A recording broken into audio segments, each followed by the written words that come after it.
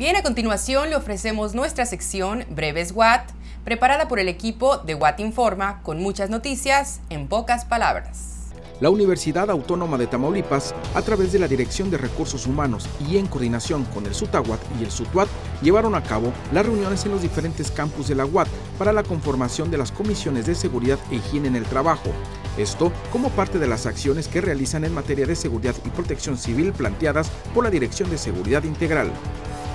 La Secretaría de Extensión y Vinculación, por conducto de la Dirección de Participación y Liderazgo Estudiantil, invitan a la conferencia magistral Los jóvenes frente a los retos de México, que será impartida por Miguel Carbonell Sánchez, en donde abordará diversos temas que fortalecerán el desarrollo de los estudiantes universitarios. La cita es este 9 de septiembre a las 12 horas en el auditorio del Centro de Excelencia del Campus Victoria.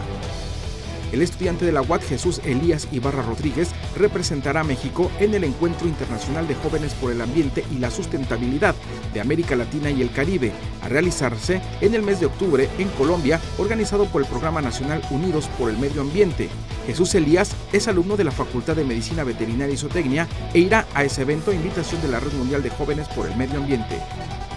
La Unidad Académica Multidisciplinaria Reynosa Aztlán fue sede de la reunión del Comité de Responsables de Capacitación de Relaciones Industriales de INDEX, así como a representantes de la industria maquiladora, en la que participaron también universidades privadas y empresas. Ahí, este plantel dio a conocer su oferta educativa, así como sus servicios integrales de salud y también para fortalecer los convenios de colaboración para la formación profesional de sus alumnos. La Facultad de Arquitectura, Diseño y Urbanismo de la Universidad Autónoma de Tamaulipas llevó a cabo el Foro de Egresados y Empleadores, que se realizó en el marco del segundo Foro de Educación y Pertinencia los días 4 y 5 de septiembre en el Auditorio Arquitecto Benjamín Mora del Centro Cultural Misión 21 de esta facultad. Allí se abordaron diversos temas relacionados al ámbito laboral en el rubro de la arquitectura.